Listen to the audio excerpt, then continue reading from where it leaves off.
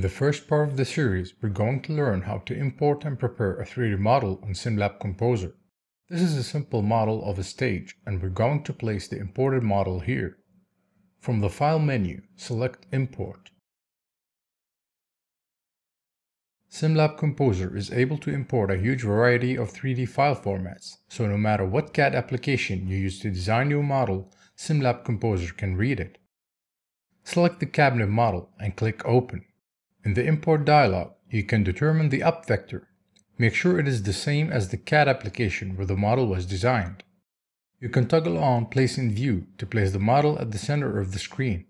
Click OK to import the model.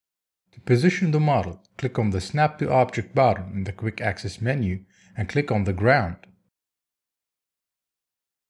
Now you can use the arrows to fine-tune its position as you need. Once you're done, click on the green mark to finish the process. The next step is to modify the object's material.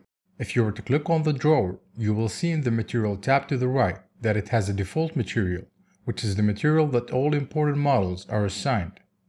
To change it to a more specific material, click on the Types drop-down menu and select Plastic. Click on the Color box to change the material's color.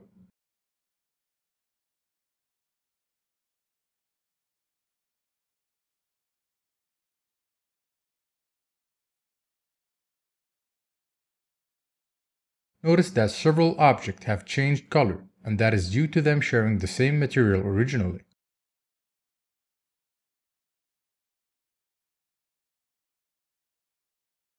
An additional method to change objects' material is to use the SimLab Composer Material Library.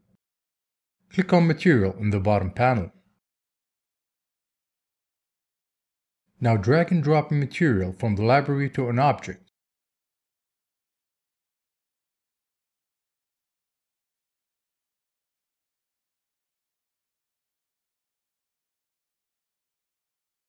Manually modify the material or use the Material Library to change all the materials in the cabinet model.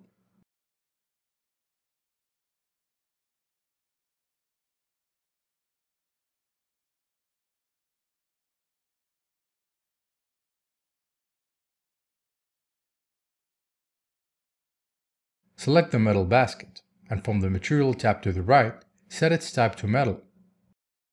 Open up the Metal Type menu to specifically determine which type of metal the basket will be.